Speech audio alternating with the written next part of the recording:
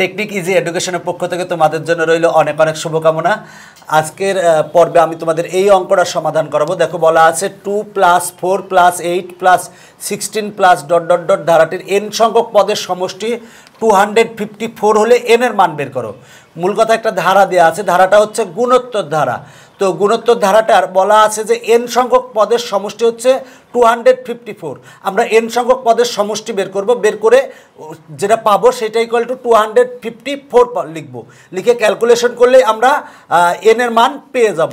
দেখো যে ব্যাপারটা, তাহলে লিখবো যে প্রদত্ত ধারার প্রথম পদকে আমরা a দ্বারা প্রকাশ করি। a ইকুয়াল টু প্রথম পদ হচ্ছে 2 এবং সাধারণ অনুপাতকে আমরা r দ্বারা প্রকাশ করি। r ইকুয়াল টু সাধারণ অনুপাত ইকুয়াল টু হবে যে কোনো পদ ভাগ তার পূর্ববর্তী পদ, মানে 4/2 ইকুয়াল টু আসে 2 কিন্তু যে ব্যাপারটা 1 থেকে বড়।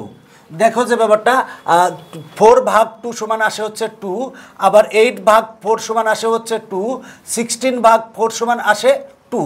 তার মানে আমরা যে কোনো পদ ভাগ তার পূর্ববর্তী পদ করে ভাগফল আমরা সব ক্ষেত্রে সমান পাচ্ছি। সুতরাং অতএব ইহা একটি গুণোত্তর ধারা। আমরা জানি গুণোত্তর ধারার প্রথম n সংখ্যক পদের সমষ্টিকে আমরা Sn দ্বারা প্রকাশ করি। Sn ইকুয়াল টু সূত্র হচ্ছে, দেখো আমার r এর মান কিন্তু 1 থেকে বড়, তাহলে সূত্র হবে a ×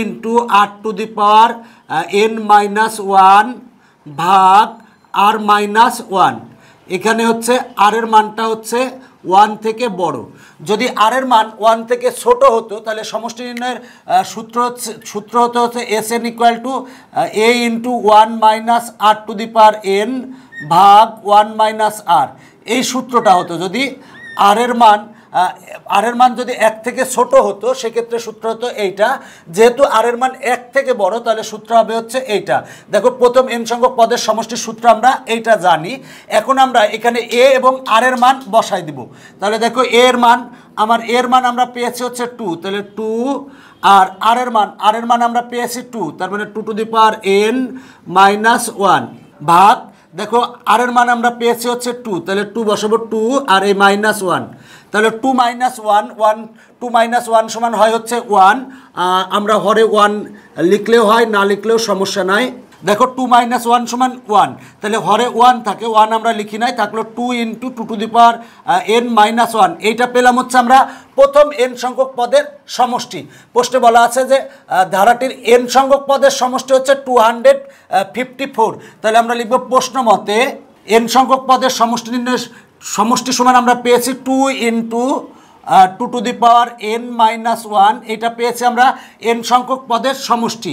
তাহলে n সংখ্যক পদের সমষ্টি বলা আছে 254, তার মানে এটা ইকুয়াল টু লিখব 254 বা দেখো 2 গুণ আকারে আছে, পক্ষান্তর করলে ভাগ হবে, মানে 2n−1 ইকুয়াল টু 254 ভাগ 2 বা 2n−1 ইকুয়াল টু যদি আমরা কাটাকাটি করি 127 হবে, বা 2n ইকুয়াল টু 1 হচ্ছে মাইনাস, পক্ষান্তর করলে হবে প্লাস, তার মানে 127 প্লাস 1 বা 2n ইকুয়াল টু যোগ করলে আসে 128 বা 2n ইকুয়াল টু, দেখো যে ব্যাপারটা সেটা হলো 2⁷। 2⁷ সমান হচ্ছে 7টা 2 গুণ করলে হয় 128। এবার দেখো এই পক্ষের বেজ হচ্ছে 2, এই পক্ষের বেজ হচ্ছে 2, তাহলে উভয় পক্ষ থেকে আমরা বেজ বাদ দিয়ে পাওয়ার সমান পাওয়ার লিখতে পারি। অতএব n সমান আসে হচ্ছে 7। এখন দেখো n এর মান বের করতে বলেছিল, তাহলে এইটাই হচ্ছে আমার অ্যান্সার, তার মানে আমার নির্ণয় অ্যান্সার চলে এসেছে। দেখো যে ব্যাপারটা একটা ধারা দেওয়া আছে, ধারাটা হচ্ছে গুণোত্তর ধারা। বলা আছে প্রথম n সংখ্যক পদের সমষ্টি 254। তাহলে আমরা প্রথম n সংখ্যক পদের সমষ্টি বের করব, বের করে যা পাবো সেটা ইকুয়াল টু 254 লিখব। লিখে ক্যালকুলেশন করলে আমার n এর মান চলে আসবে। দেখো যে ব্যাপারটা ধারাটার প্রথম পদ a সমান হচ্ছে 2, সাধারণ অনুপাত r সমান হচ্ছে 4/2 সমান আসে হচ্ছে 2। এই 2 হচ্ছে কিন্তু r এর মান যেটা আমরা পেয়েছি সেটা কিন্তু 1 থেকে বড়। যদি 1 থেকে বড় হয় তাহলে আমরা জানি গুণোত্তর ধারার n সংখ্যক পদের সমষ্টি নির্ণয়ের সূত্র হচ্ছে এইটা।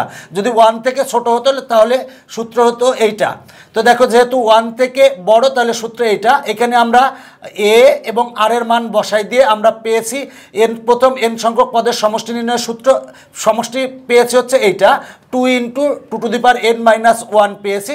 তাহলে আমরা n সংখ্যক পদের সমষ্টি দেওয়া আছে 254, তাহলে আমরা n সংখ্যক পদের সমষ্টি পেয়েছি এইটা, তাহলে প্রশ্ন মতে এইটা ইকুয়াল টু 254। এখানে আমরা ক্যালকুলেশন করব, ক্যালকুলেশন করে n এর মান পেয়ে যাই, পাবো n এর মান পেয়েছে হচ্ছে 7, কারণ বের করতে বলেছিল n এর মান, তার মানে n এর মান চলে এসেছে। তো আজকের পর্ব এখানে শেষ করছি, পরবর্তীতে আবার দেখা হবে, বাই বাই।